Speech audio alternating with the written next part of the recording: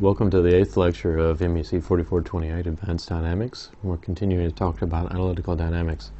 In particular today we're going to talk about, first we're going to begin with generalized forces, but we're also going to be talking, if you look over here at the right, Lagrange multipliers and how to do Lagrange multipliers with a specific example. And then to talk about general procedure of using Lagrange's equations, which will really finish up all of our worry about analytical dynamics for this particular course, unfortunately. With regard to generalized forces, there is an easier way to determine the generalized forces Q prime sub I. Remember that the prime is from the non-conservative forces. Okay, and this presumes then that, of course, the conservative forces are found using or handled using the potential energy function V. Remember that delta W is equal to some of the forces dotted with virtual displacements. Well, we also had that the virtual work is defined, at least with regard to the non-conservative forces, right, as Q prime sub J delta Q J. That's, we need to correct that. Alright, so normally we'd say that delta Qj is not equal to 0 for j 1, 2, 3, 4, all the way through to n, so for all of our particular coordinate system directions, and that delta Qj is not equal to delta Qi for I, it's not equal to j. So you'd have one virtual displacement in a particular coordinate. It isn't the same as a virtual displacement, necessarily anyway, in another coordinate. It might be, but it might not be, is my point. Alright, so, and then as well, then the virtual work is equal to 0. Finally, we might say that delta Qj is independent of delta Qi whenever I and j aren't equal to each other. So now I suppose that we could say that delta Qj could be 0, just for the purpose, the only reason we're doing this is just a reason for us to find the generalized forces in an easier way, alright? So suppose that we say delta Qj could be 0 for all j, 1, 2, n, except for one value of j. So in here, and this must be our j, we could say that all of this is going to turn out to be 0 except for one particular value of j. Okay? Jeez. Qj prime delta Qj. And all the other ones are gone for the moment. Alright? So then we'll say that this is sort of like saying this is delta W sub j. That's a virtual work done for just that particular displacement. Okay? This isn't necessarily equal to 0 anymore, and so then this and then this aren't valid anymore. The first and the third of those statements isn't valid anymore, and this is most definitely not, this is not anything to do with virtual work or any of the steps that we talked about before. But we can use this to find the generalized forces. We're saying that all virtual displacements of the system's independent generalized coordinates are 0 except for one. Now look and we'll see what happens in a pendulum mass system. So let's look at it. We've got a pendulum mass system, alright, and this mass moves horizontally back and forth and has a pendulum tied to it, and there is gravity here shown at the right hand side, and we have a spring, and the spring is providing a force F sub s, and of course it's a vector along minus kx e sub x, where x is defined to the right here. What we're looking for are the generalized forces qx and q theta, and so we're going to say that x and theta are generalized coordinates. Alright, so let's take a look and see. If we let delta x not equal to 0, but delta theta equals 0, remember this is part of our construction way for our easier way, then delta w fs dot dx, delta x that is equal to minus fs delta x. Remember how I said that, you know, if we work out generalized coordinates correctly, generalized forces might be in, these forces might end up being in the same direction? Right, well, isn't that interesting how this works out? The f of s dot delta x is equal to minus fs delta x, but delta w is equal to qx delta x plus q theta delta theta. But delta theta here, we're treating it for the moment now as it's going to be 0, so that's qx delta x.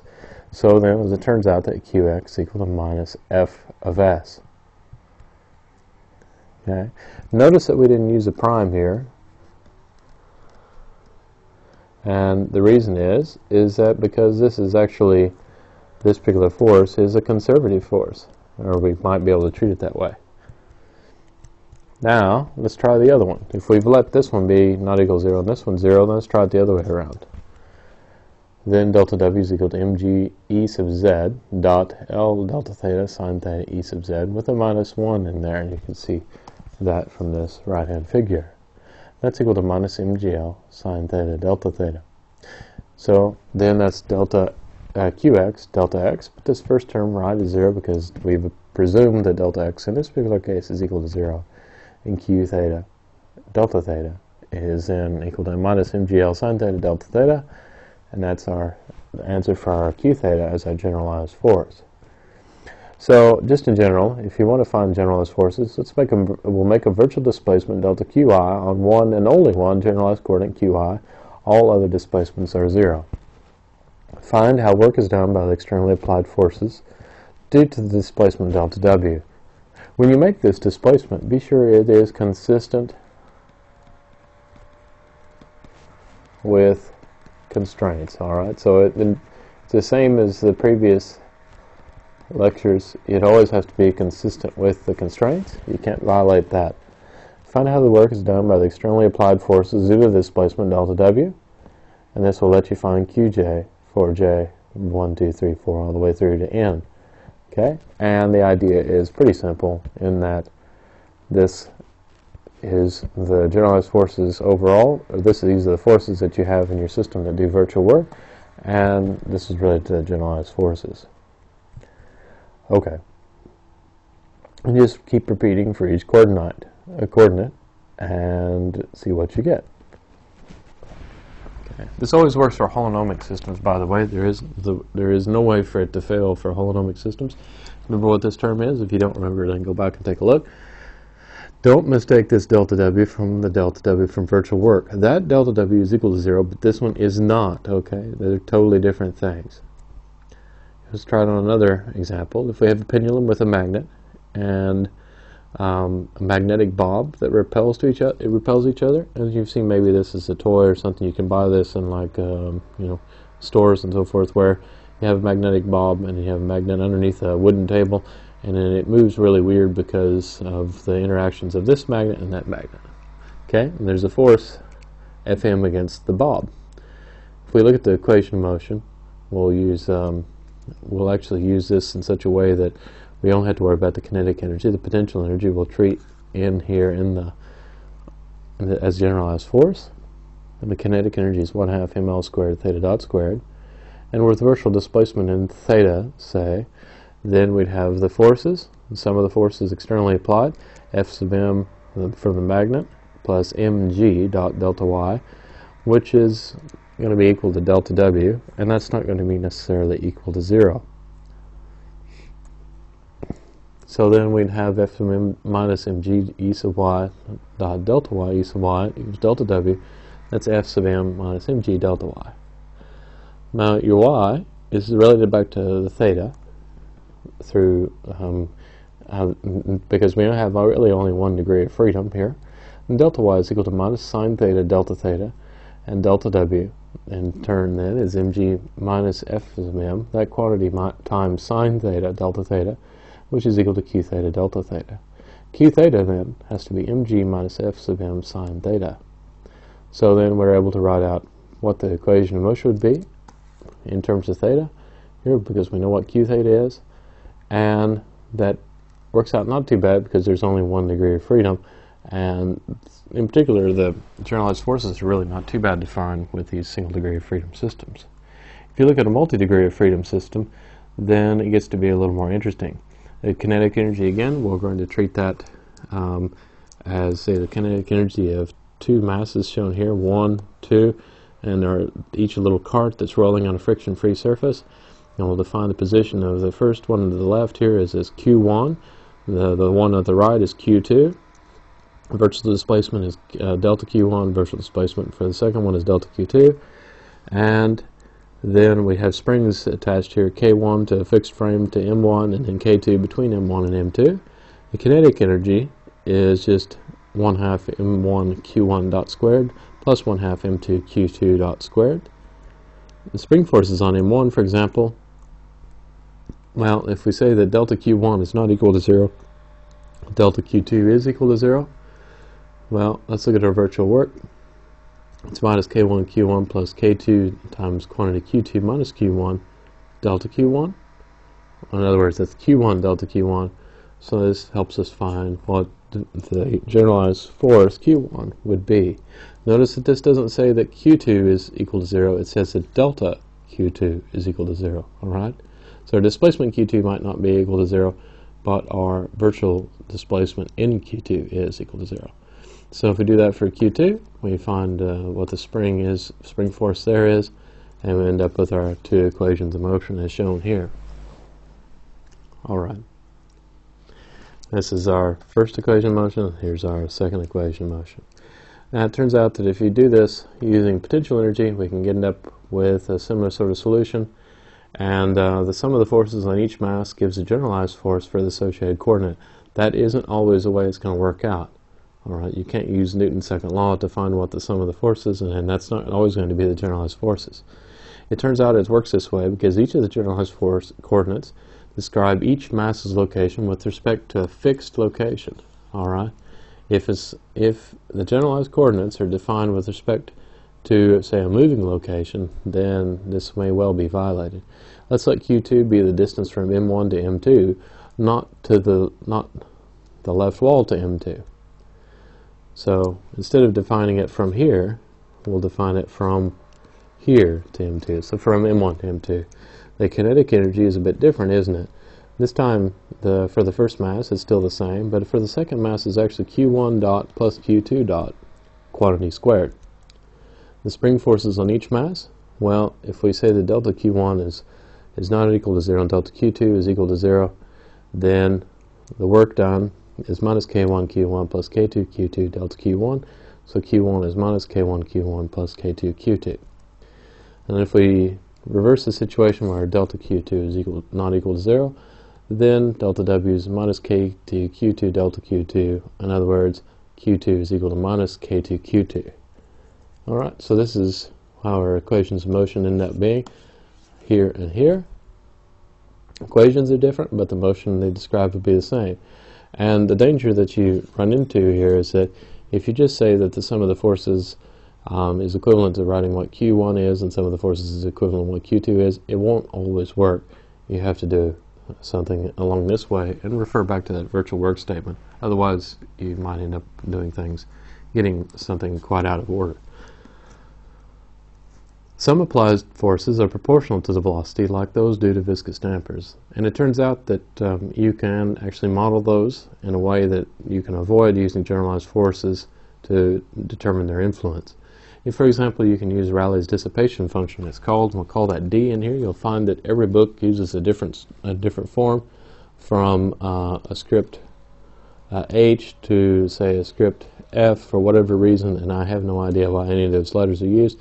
But D for dissipation for us, and here we'll say that it's 1/2 the sum of a damping coefficient C sub j times Q dot, notice a dot there, Q sub j squared.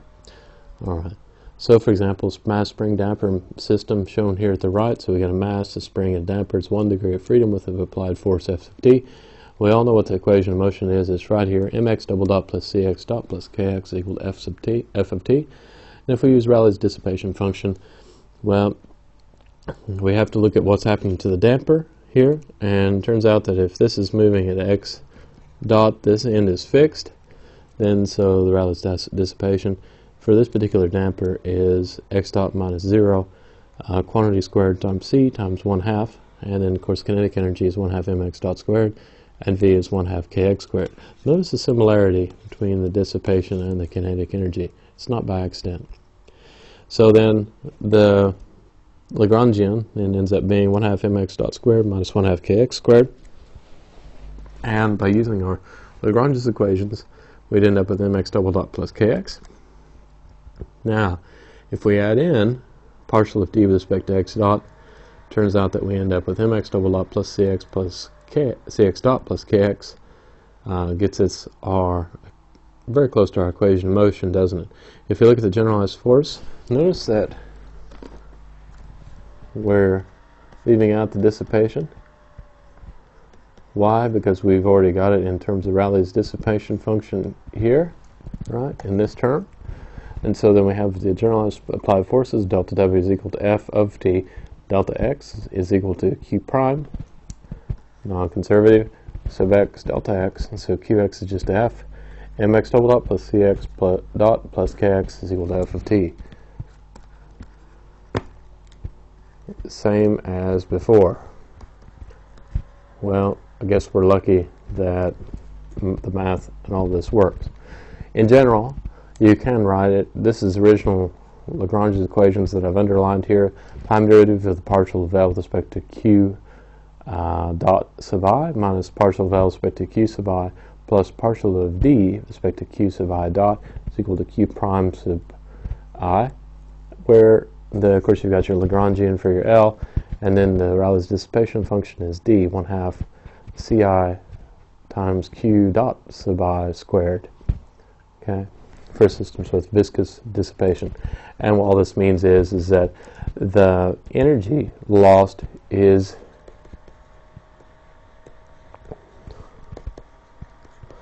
proportional to the velocity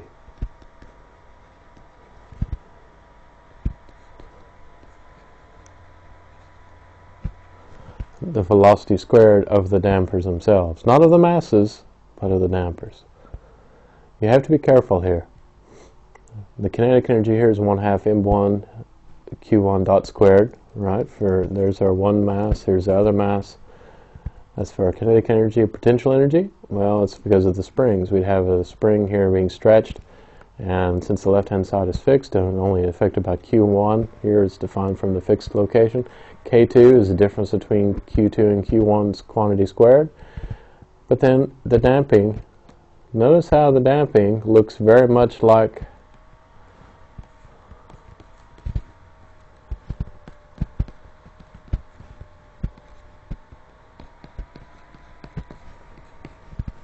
the damping coefficient, Raleigh's dissipation function, looks like the potential energy, not the kinetic energy. Okay? So don't forget this, because if you screw it up, then of course he won't get anything that means anything. Okay. For holonomic systems, it's possible to determine the forces applied on a system to make sure its constraints are held. In other words, it's possible to find the forces of constraints, and the method is called the Lagrange multiplier method. If you go back and look at the solutions, say, of some of these problems, like for example this one, we could write down the equations of motion of this, but suppose I asked you, okay, well, what is the spring force here on, between mass 1 and the wall? I have no idea. You'd have to use Newton's second law and, do the free body diagram and then go back and figure out, well, I know that Q1 changes by X amount, and it'd probably be K1, Q1, but then maybe it might not be because then you have the damper in there and that might complicate things, blah, blah, blah. Well, turns out that there is an easier way to do that. And what you can do is you can determine these kind of forces using Lagrange multiplier method. It allows us to find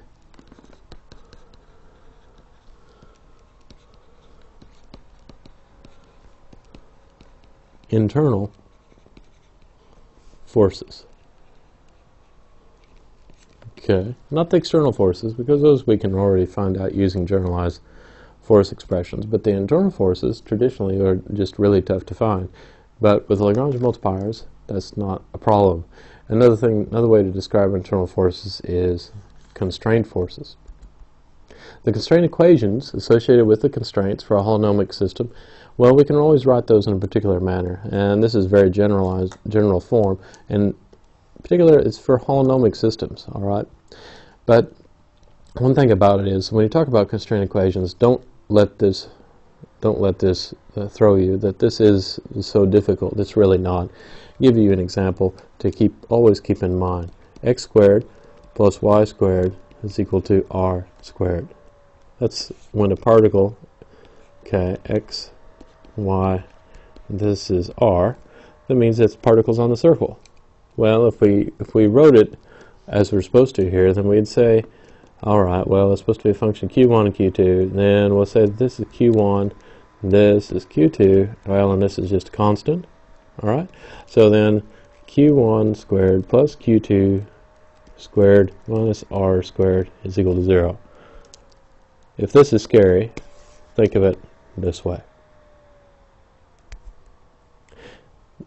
We can also write this thing, and the reasons will become more apparent later, as delta phi sub j is equal to partial of phi sub j with respect to q1, dq1, all the way out here to partial of phi sub j with respect to q sub n, dq sub n, plus then the time part, partial of phi sub j with respect to time, dt, and that's all supposed to be equal to 0. So for example, we just had that specific example, x squared plus y squared minus r squared is equal to 0. Well, if I took the derivative like they're talking about here, that's 2x dx. Notice that this is like this, so that'd be like 2q1 dq1. There's our dq1, isn't it?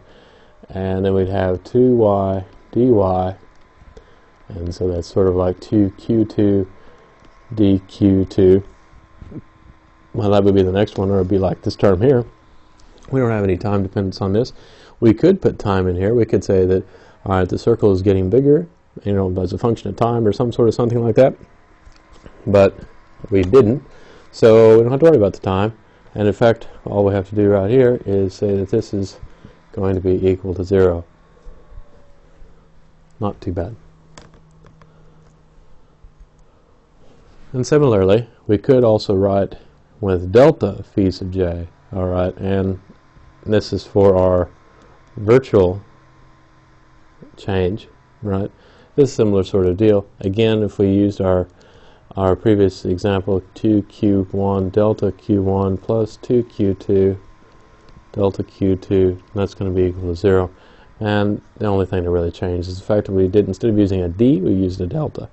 And the other thing that really changes is that the fact that we don't have to worry about that time term, because delta t is equal to 0, and these are virtual displacements. They're not real.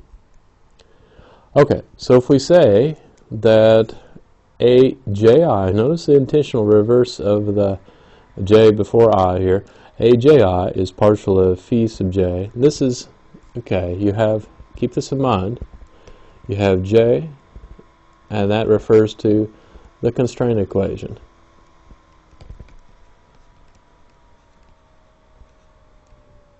Alright, and then we also have I, partial of qi, refers to the generalized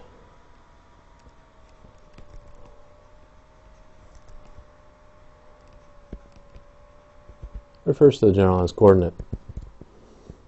So then, if we put all this huge equation all together, then we would end up with a sub ji delta q sub I. That's all this equation is if we have this summation sign in there, and it, sure enough, it's supposed to be equal to 0.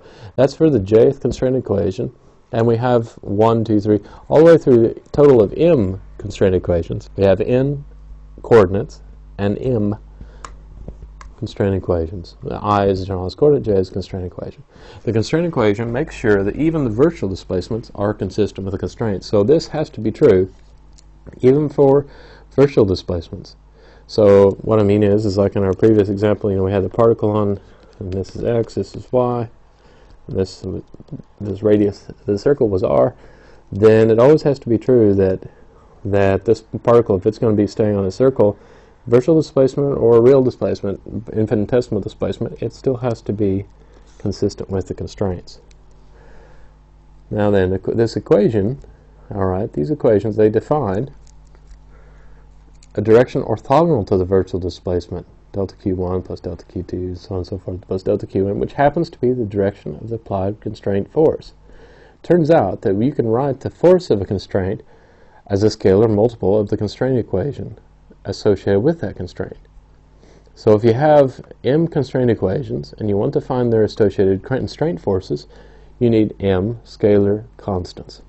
So if you go back and look at this, what we're saying is that, alright, if you have 2x dx plus 2y dy, and they are dropped out because we took the derivative, right? Well, what this is saying is that this particular direction, if you pick an x and a y, and this is telling you what direction that force is going to be in to hold this thing, to hold this particle on that path. There has to be some sort of force, you know, a normal force that keeps the particle from going off the path, like if it was a wire and a bead or something. Well, the direction that has to be in, and look at it. If, for example, x is equal to 0, well, that would mean the particle is here. What that's telling you is the force has to be in the, alright, so it's such a way that y is equal to 0, meaning it's going to be in this direction. Alright? And take a look at it if x and y are equal to each other. That tells you that the angle is going to be in the 45-degree direction.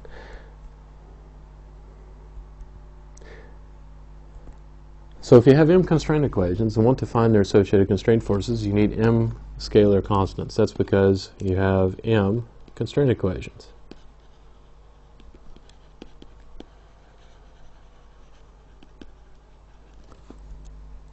For just one constraint equation, for example, a11, remember this is a, j, I, well j is always going to be equal to 1, isn't it? a11 delta q1 plus a12 delta q1 plus, that should be delta q2, sorry, plus all the way through to a1n delta qn. And so this is sort of like, for example, 2x delta x plus 2y delta y. And so that a11, well, that's 2x, a12, that's 2y, and so on and so forth. All right? If we multiply that by a constant, this is sort of like this is the constraint force.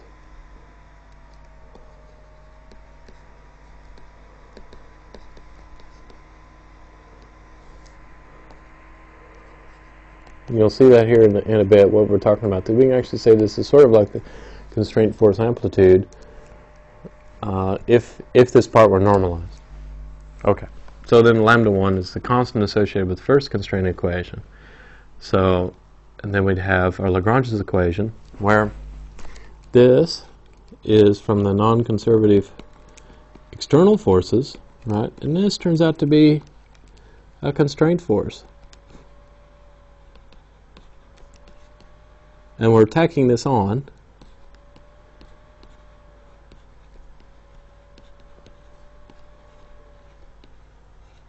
And I'll show you why here in a minute. Unfortunately, it's nice and complex, but we're going to tack this on and say that, all right, well, it turns out that since this stuff is all going to turn out to be 0 anyway, it really wasn't going to make any difference. But if we tack this on, we have lambda 1 times a 1i, right, whereas the ith equation, this is ith, right, ith equation, and we have several more in here, each of them for each of the degrees of freedom we have, but we have only one constraint equation, so we have j, those both equal to 1, right, and we go from there. Alright, so since this equation, lambda 1, this is actually should be 2, lambda 1 a11 delta q1, we're just rearranging here, plus lambda 1 a1n delta q1 is equal to 0. We can replace each of these with q1 prime all the way through to qn prime. That's going to be equal to delta w, right? We can add that to add these both together. We get q1 prime plus lambda 1 a11 delta q1. Okay, this goes in here. And it turns out we can do that for the second equation or the nth equation for our degrees of freedom, like q2 and qn. So this would be like our q2. We have only one constraint equation. That's the reason we only need lambda 1. But we have maybe more than one degree of freedom, like our y for our bead on a ring. Okay, but you know, in a real problem, we might have more than just one constraint. And as we've been talking down to this point, we always said that j is just equal to 1, only one constraint. Well, reality is we have maybe more than one constraint. We're trying to find a force for it. Suppose we want to find the constraint forces for all m constraints. Remember that j is equal to 1 all the way through to m. Then we'd have lambda 1 a11 delta q1. This is the first constraint equation. And no, it doesn't matter which one you say is first, which one is second, which one is third, just as long as you keep track of it. And this is our last one.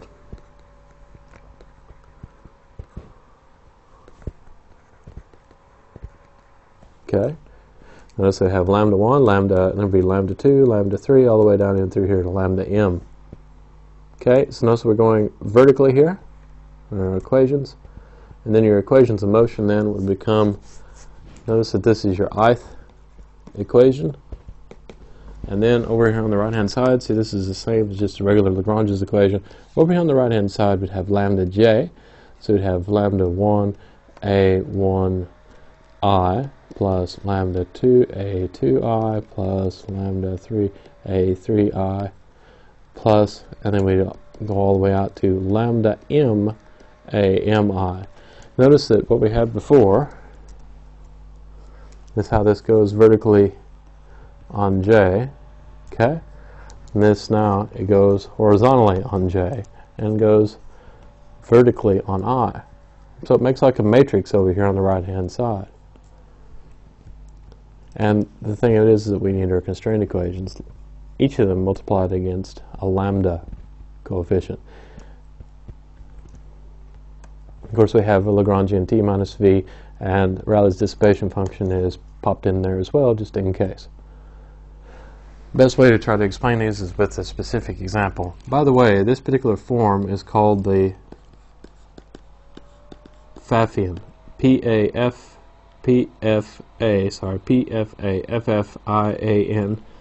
form.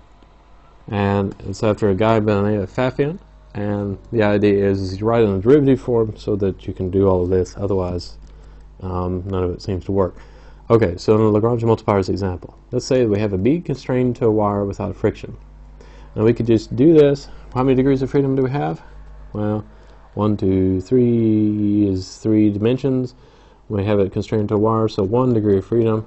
And I don't know, we could probably say that maybe we could pick r as our generalized variable. That might be a handy one to try to choose. And then we could solve it and get our equations in motion, and we'd be done. And we could find our equations in motion. That'd be all right. Okay. You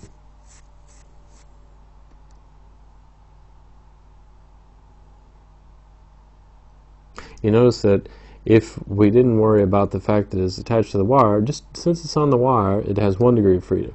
It'd have 2 degrees of freedom without the wire constraint. So it could move in the radial direction, and it can move vertically. So it could move along R, and it could move along Z. So if we eliminated the fact that we have this thing called Z equals BR squared, notice that's written there, where that's it's a parabolic wire, a curved wire. We'd have 3 degrees of freedom without both of these, so it can move freely in like a cylindrical format, and that's just because we've chosen a cylindrical coordinate system to try to make this thing work out. Where this direction here, that's theta, isn't it? Alright, well, let's presume that constraints don't exist. This is step 1 to doing this. If you want to find, if we just want to find the equations of motion, just treat it like the constraints are there, job done. It's very easy to do with Lagrange's equations. But what if somebody wrote in here in red ink, your boss said, oh, what about the constraints? What's the forces on the wire? Maybe the wire is not big enough to hold the bead. Whatever, I don't know. I'm making this up as I go along. So, alright, to do this, we have to follow a procedure to work with our Lagrange multipliers. So, and the one thing is that we need our constraint equations, and then we need a Lagrange's equations that put those constraint equations in, but in a rather unusual manner. We put it in that matrix form on the right hand side with those lambda 1, lambda 2, lambda 3, all the way through to lambda m. First step along that path is that if you have constraints, if you're wanting to find the forces of constraint, assume those constraints don't exist. Alright? They just treat it as if they don't exist. So suppose we're trying to find all of the constrained forces. Treat that as if all of the constraints don't exist. It would then have 3 degrees of freedom without both of these constraints. This is a constraint equation, that's a constraint equation. We've already written down what the constraints equations are. We haven't written them down in the Pfaffian form yet, but we at least know what they're going to be. And now we say, alright, the constraints don't exist. How would the particle move? Well, if the wire wasn't there and it wasn't being held by this equation or by this equation, then R would equal to R e sub R plus Z e sub Z. Remember that you don't have to put in R theta e sub theta. If you don't remember why, then look in lectures 1 or 2. Take the time derivative of this, we can get the velocity R dot e sub R plus R theta dot e sub theta plus Z dot e sub Z. And then find the kinetic energy in cylindrical coordinates, which is just R 1/2 m R dot dot product with itself, which is 1/2 m r dot squared plus r squared theta dot squared plus z dot squared. And then the potential energy, well, if we say that the radial line there, if the particle was down at the very bottom, that would be 0 potential energy, and gravity is straight down, then this distance here, well, that's z, then the potential energy is mgz.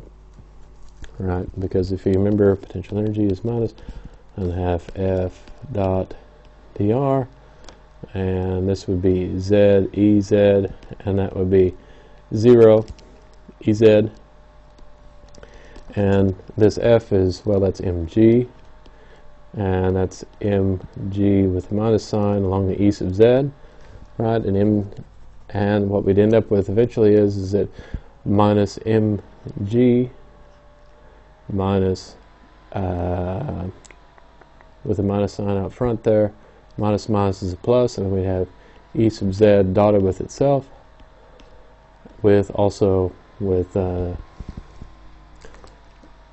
z in here. So that gives us mgz down here. Alright, so then Lagrangian is t minus v, not so bad,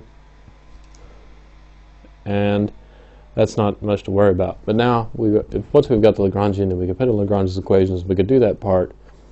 And again, remember, we assume that the constraints don't exist because we want to find how much of these forces to hold these constraints in place. So then we need to have the constraint equation written in the Pfaffian form, or this sort of weird derivative form. We've got z equals br squared. We put everything on the left-hand side, z minus br squared. Notice that this is like we have three degrees of freedom. R theta z is our coordinates that we're using here, and so then let's order them. Here's r, here's theta, here's z, and we're going to look for our a's. All right, we're going to say this is our q1, this is q2, and this is q3, just because it's convenient to remember. R theta z, 1, 2, 3. Not so bad. So then we're going to look for, if we say this is J1, this is AJ1, AJ2, AJ3, multiply it against these things, right? And we're going to be looking for A, well, that's 1, so it's A11, A12, A13, and their Pfaffian form is the derivative of this. It's minus br squared plus 0 times theta. Remember, there's no theta in there, so we just multiply it against 0, plus 1 times z, because it's just z by itself. Okay, so if we take the derivative of this with respect to, and use the delta operator in here, this is A11, because r is q1. This is A12, remember j is equal to 1, and then this is the second variable, so it's AJI. So then this is A13, and away we go. Now for the second one, we said that theta dot is equal to omega. Well, then delta theta dot is equal to 0, right? And this is supposed to be a constant, so that's going to be equal to 0. And our degree of freedom here is really theta, right? And we have r, so we have 0 r, 0 delta r plus 1 delta theta plus 0 delta z is equal to 0. Because after all this means is that delta theta has to be a constant.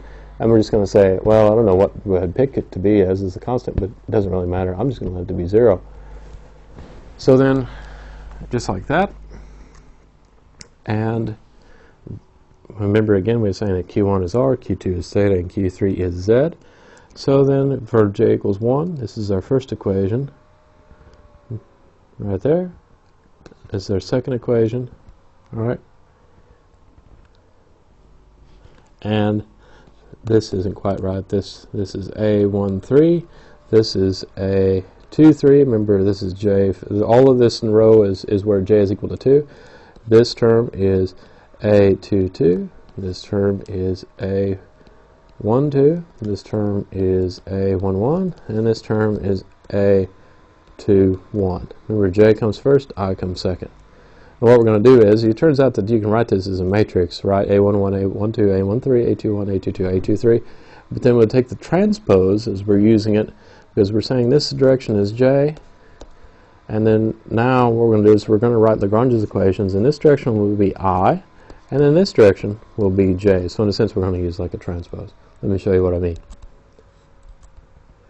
Equations of motion become, this is for Q1, this is for Q2, and this is for Q3. Notice how I is in this direction now.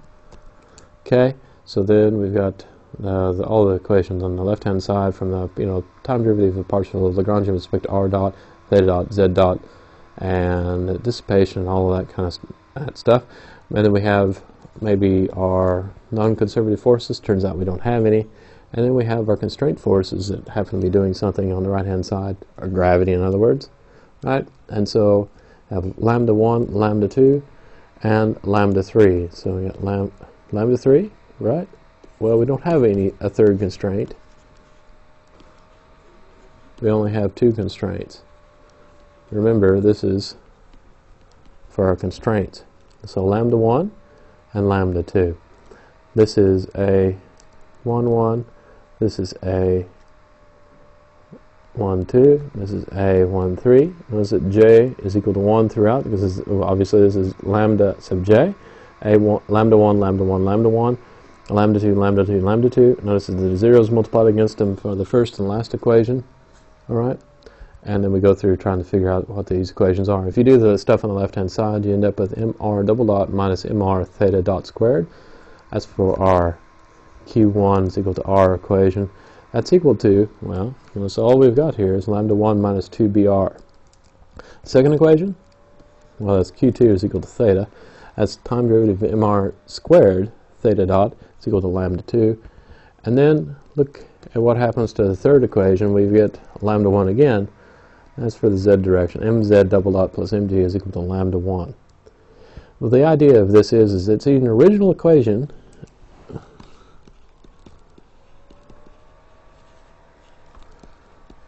Originally we had 1 degree of freedom. Okay, and then, oh yeah, we had two constraints, which took us from 3 degrees of freedom down to 1 degree of freedom. And said, oh well, but what are those forces that are holding those constraints? What are the internal forces, in other words?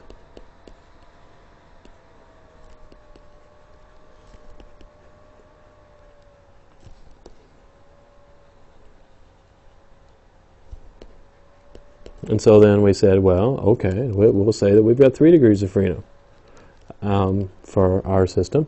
And then we add in our constraint equations plus these lambda sub j's. Okay? That's the idea. That's how this all is supposed to work. There's a couple of different steps that you notice here. You release the constraints and you find Lagrange's equations without the constraints associated with the forces you want to find. And then use this Pfaffian form on here to find what your lambdas are going to be. Let me show you what happens now. We can eliminate lambda 1. Now lambda 1 here and lambda 1 here, we can just say that this is equal to minus 2br times mz double dot plus mg, right? And notice with the m's, we cancel out a bunch of stuff. And in fact, I did here to get us this far. And it gives us sort of like an equation of motion. And you notice then as well that z equals br. Notice we can use the original constraint equations now because we're saying that we're going to make them work again. Okay, so we can go back and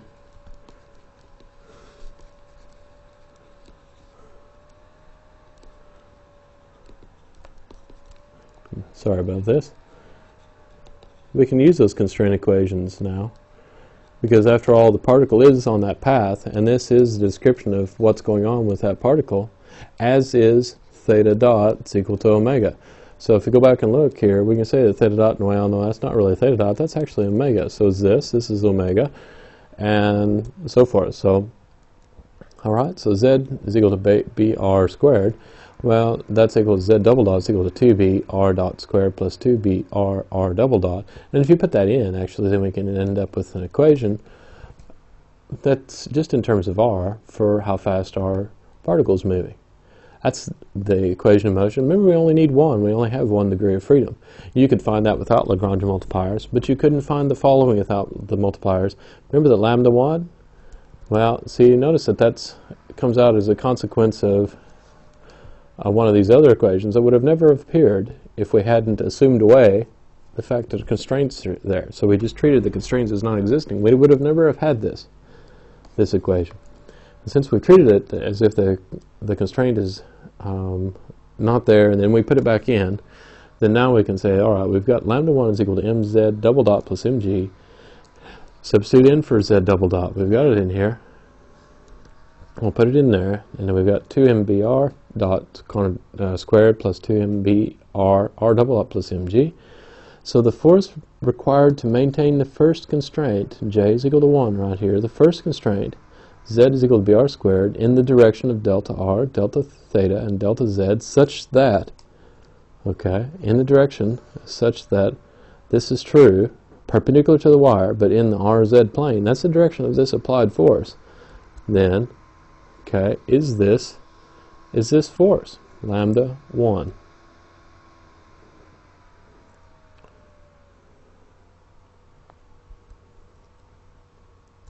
Lambda 2, on the other hand, is the one that's required to hold the particle in the plane of the wire as it's rotating around. This is the force required to maintain the second constraint equation. Theta dot equals omega in the direction of delta r, delta theta, and delta z, such that delta theta is equal to 0. So in other words, this is sort of a bad drawing of the wire, all right? And lambda 1 is inwards. Okay, perpendicular to the wire. If you look at the wire from the side, you got your particle. This is lambda 1, and it is a vector. Okay, and lambda 1 is in the RZ plane, and then lambda 2 is in the E theta direction. It's pushing against the particle in the horizontal direction. And if we add lambda 1 plus lambda 2, we can get the total force on this particular particle. You don't necessarily are always able to do that unless you release all the constraints, but in this case we can. This is a really good example. You should work through it line by line by yourself. This is one of the better examples, even better than the prac problems for the purposes of, say, the exam or whatever, or just for you to learn this technique. All right, so how do you do it? Do you do it this way? Don't forget. When asked to find the force enforcing some constraints, assume the constraints don't exist. Don't release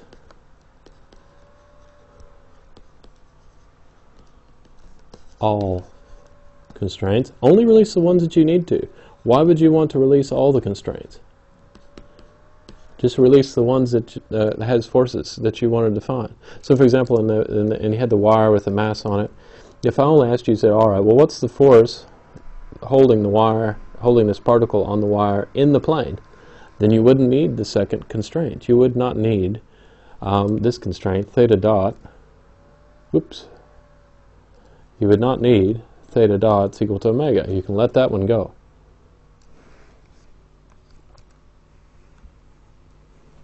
Okay? So assume the constraints don't exist, the ones that you don't need. Then define generalized coordinates and derive the equations of motion if step 1 is true. So treat it as if you don't have those particular constraints in force. You have additional degrees of freedom then.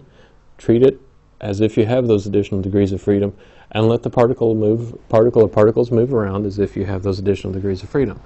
And get the Lagrangian equations and then stop, all right? Find the equations for the constraints and put the equations in Pfaffian form. It's aj1 delta qj and q1 plus aj 2 delta q2 and so forth, just like we did before, all right? If one of the variables is missing, say theta and r theta z, put 0 times delta theta in for the missing variable in the equation, just so you can kind of keep track of things. Multiply each equation from this step, okay, step 3, that's step 3 there, by lambda j, okay, and keep track of which equation is which one. This is like j is equal to 1 and so forth, all right? Keep track of them, and then multiply each equation by lambda j, and do that for each of those. So substitute lambda j a sub ji delta qi from each constraint equation into Lagrange's equations.